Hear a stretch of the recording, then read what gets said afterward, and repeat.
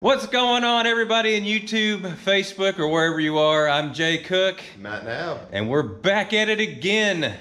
Matt, what are we doing today? We'll be finished getting the rest of our trunk pan out, what's left of it. Get our brace out, go all the way up to the front where it's actually kind of solid. And clean up the bottom of our wheel tubs. Then Jay and I are gonna pull the steering column out. And then we're going to come up and prep the front of all the engine bay. We're going to take the battery tray out. We're going to go through and knock all the rust down and prep it for paint. This is one area we want to actually look good on the car. None of this makes sense, I know. But it'll be pretty under the hood. Yes. It'll make us feel better. This is what we want. We want the engine bay to look good, and we want the interior to be decent. The exterior of the car, like we've said all along, we don't care about. Hello there. You may be wondering what I do in my free time. A lot of it's involved with camping, walks on the lakeside, and I do it all in my Dodge Trans van. I can't believe you took this on, man. Okay, but really, I don't know how I end up with this stuff. This is a Dodge Trans van. This is a 1-ton chassis. I think it's a 78, 77, something like that. It needs dry shaft work, so. Will it come out? I don't know yet. Let's show them the inside. Oh yeah, you guys got to get the full experience of the Trans van. Where people, this is where people go missing. You know you're home when you have a porch light. And if you didn't know, there it is again. All right. Oh my Look at this gosh. wonder. Love that stained glass. Wow. How many meals were cooked in here? Probably none. I'm scared to go in. Oh my gosh. This is really narrow. I'll see you later. You trapped me in here. Wow. How many movies were shot in here? Oh, dude, I don't know. Got the steering column removed and just removing a bunch of other stuff in here. And Matt has been working on the trunk pan. Getting a bunch of stuff removed with that.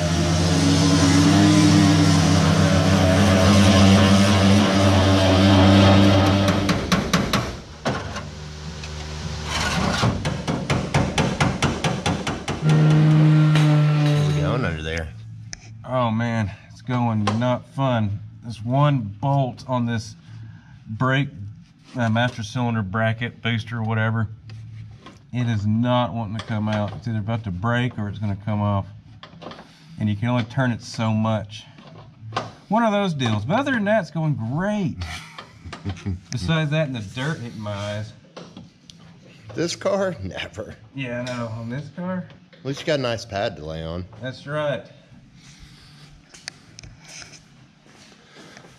Pretty cleaned up.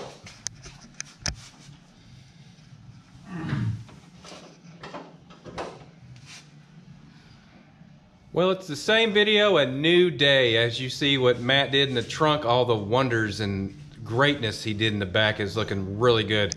I've been up here working. As you can see, I've got the firewall primered. It's looking really good. Not too bad. It was all mainly covered in this black paint that somebody else has painted before. So we're wanting to paint the engine bay the original color of this car.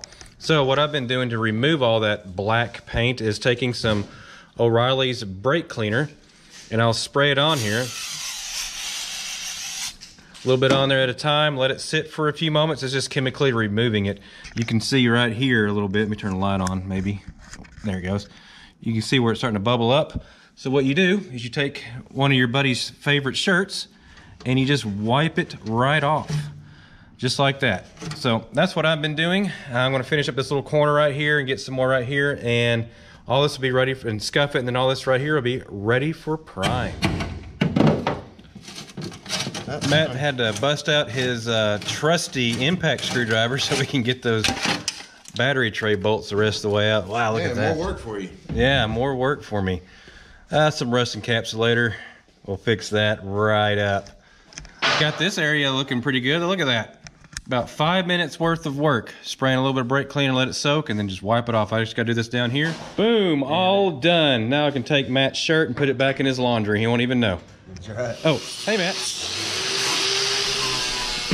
Well, I successfully used the old death wire wheel and cleaned up all that and a bunch of other places all along the front here. It's ready for some rust encapsulator. All right, so what we got here is a little bit of decoding on the VIN and trying to figure out where the numbers are in this car. We have these numbers stamped in the course report and the one back on the trunk lip that you saw. Those numbers match. Not surprisingly, it's just the car's never had parts put on it other than what was there from the factory. The dash VIN is stating that this is a 68 Dodge Charger with a 383 two-barrel, and that's about all we can really tell because we're missing the fender tag, which would have been right here, which would have given us option codes and things like that. We know this was an AC car. When you look at the dashboard, and it's got the extra hole, or the dashboard, excuse me, the firewall, and it's got extra holes in there, plus we tore the box out of it. This car, it was a white interior car with a console, automatic transmission. We know that because all that was still originally in the car. Other than that, we don't have a build sheet, so we can't really know exactly what this car was brand new or born with. So luckily for us, we don't care about any of that. We just want a fun hot rod. Yep, that's all we care. That's probably about as far as our number trail is going to go on this car. We'll look for a build sheet. We still have the original seats out of it. If it's legible or any kind of, not torn to pieces, we'll show it to you. We'll figure out what we can about it. But honestly, none of that's really important at this point. No. All right, so back here in the trunk, I wanted to show a few spots I'm going to repair. Just had some old scrap metal laying around. Actually, I cut it out of this car. As you can see, I cut out right there. Looked a lot worse than that one. New piece. Fit it on there. Tab for the rear cross member. That'll be fixed. And over here is another rust hole, which still got to clean it up, but let's see, about like that.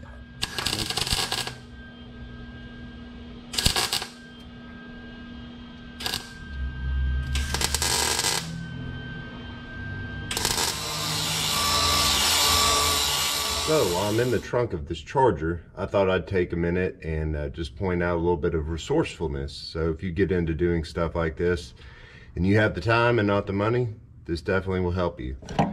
Well, I'm coming in here and replacing little bits and pieces of metal. Instead of buying a whole part, be resourceful.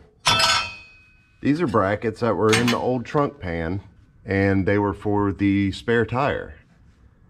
And they're actually pretty thick and in good shape. So there you go.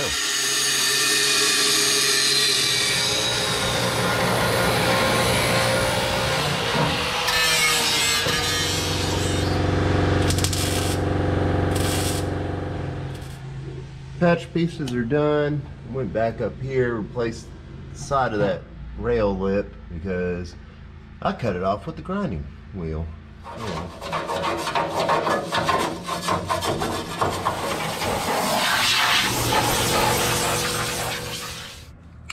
Now it is time.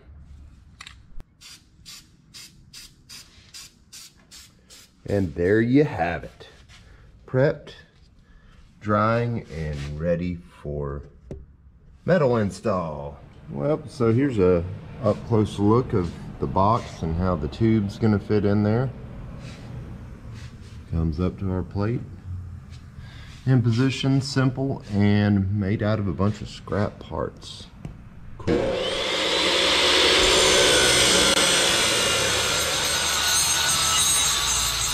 Alright, frame connectors are in permanently. It's gonna be kind of hard to rip these out. Both sides. Done and done. Alright, Charger's back down on the ground. Got my frame rails sitting on jack stands. The back is supported by this piece of tubing. Bubble says it's in the middle. Start putting some metal in. After a short commercial break with some customer cars, Charger's back on the lift. So, start starting to put in the rear cross member.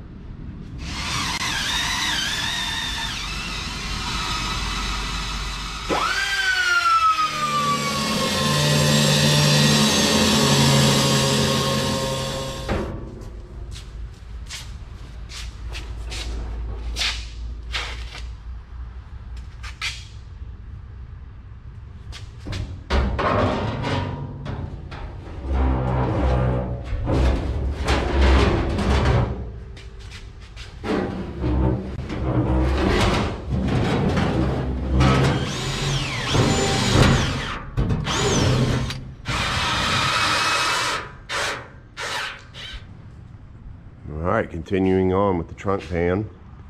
Got it fit pretty well. I had to make these little tabs to help line everything up.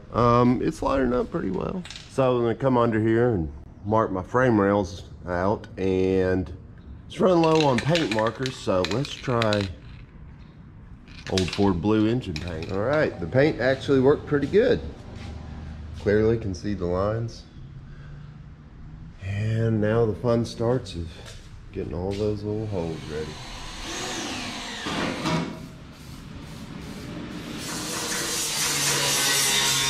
Right now I'm working on taking the grill out of the car, and I'm down to the last bolt, but I'm having to heat it. It is frozen.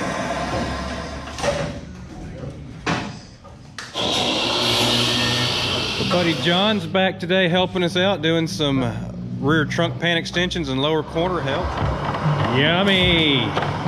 Get the whole front of the radiator support rust encapsulated, and I'm gonna work on the engine bay. Got John back here welding in the trunk extensions. Looking good, John. Looking very professional. We'll see. Better than what it was. There was nothing there.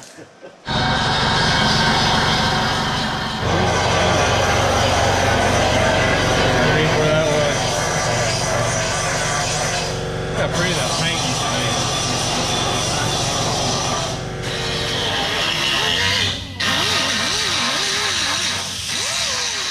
be. Well, there you all go. There's another video down. Matt did a lot of work in this video, a lot more than I did. But trunk pan's in. The front's ready to be primered and finished. We got to do a little bit in the front to get it finished primered, the engine bay to get it ready to be painted. And next time, I guess you'll see, we'll be doing what, lower quarters? Yeah, lower quarters, tying it in. The trunk extensions are in.